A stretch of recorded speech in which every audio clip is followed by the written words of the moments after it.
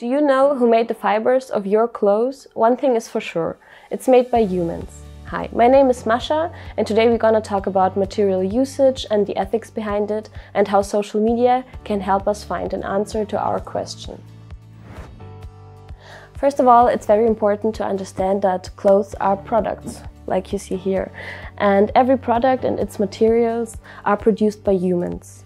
So every item made, people are heavily involved. These people are heavily affected by the working conditions of the textile industry.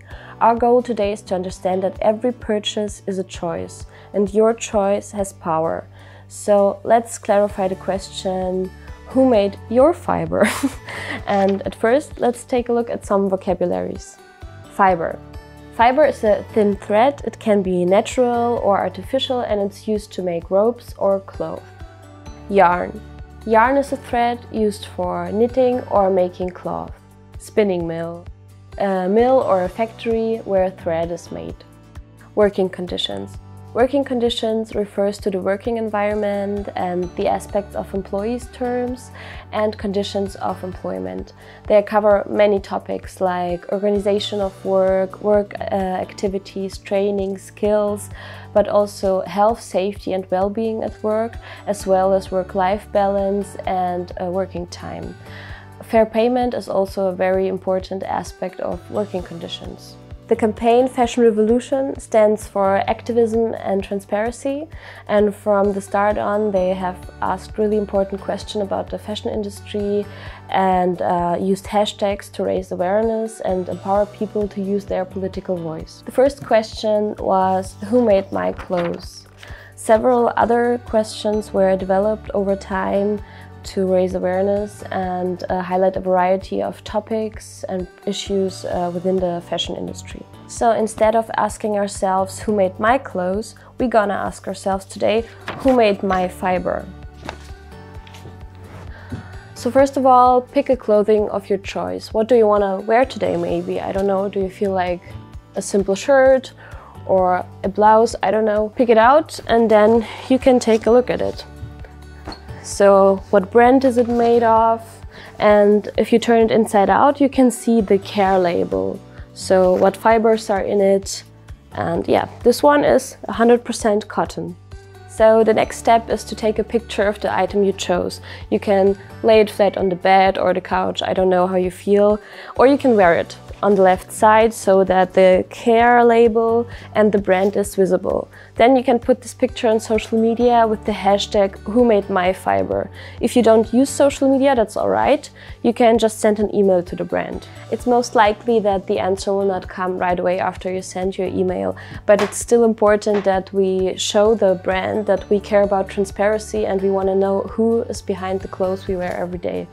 Have you ever asked yourself about the production of fiber and textile materials?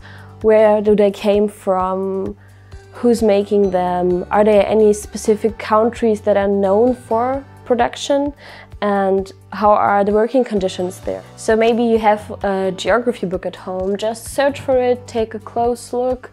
I'm not quite sure where mine is, but it has to be here. There it is. And then you can search for countries that are known for textile and cotton production, like maybe, I don't know, Turkey, or like here is, you can see India.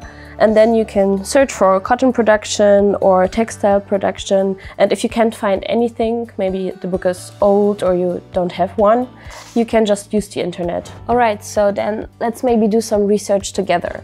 It's important to know that in the production chain, very often manufacturing parts are in focus, but exploitation is also a daily business during cultivation processes and inside of spinning mills.